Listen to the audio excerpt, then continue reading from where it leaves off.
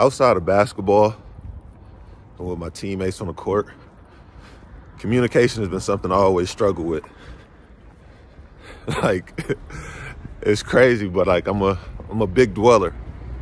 I'll dwell on things, keep things internally, not talk about shit that bothers me. It's just been part of my, what's the word? I don't know, programming, like part of just who I've been my entire life. And it's crazy because being like that has hurt me more than anything. But yet, for the most part, I'm still kind of like that. You know, I try, you know, now with being married, you know, my wife, you know, it's something I work on with her, you know, being more open and expressing my feelings about certain things opposed to holding them in. But as a child, that's all I knew. And I did that shit a lot. And still to this day, in a lot of situations, I do that. And, you know, as a child, it's to my detriment. You know, family situations and stuff with how, you know, my house, how my household that I was raised in was. Shit, I was sick because of it. You know, I held so much shit in internally, it physically made me sick. You know, as a child, I had ridiculously high blood pressure, was always stressed out because I never talked about, you know, the issues and you know, at hand and how I felt about, you know, certain things that was going on in life and decisions that were being made.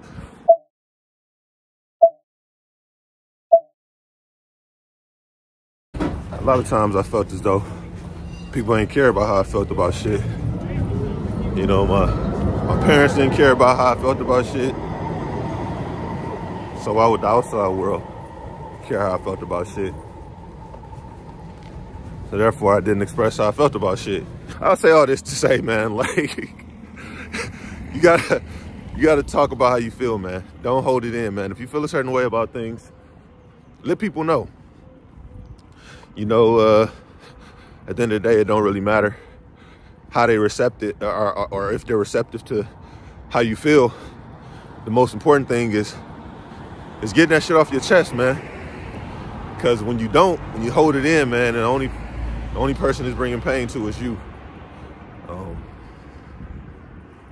It's a big relief, man, when you get that shit off your chest, man. I know firsthand. You know, of late, I've been doing it a lot more. It's crazy because people look at me, like from the outside looking in, you would see me and you would think like, man, he's so outspoken, you know what I'm saying? He say what's on his mind. And to a certain extent, I do. But it's not always the case. You know, I can imagine a lot of my teammates thinking that, you know, that same thing about me because I'm always talking, saying whatever, just, you know, whatever comes to mind. But it's only to a certain extent.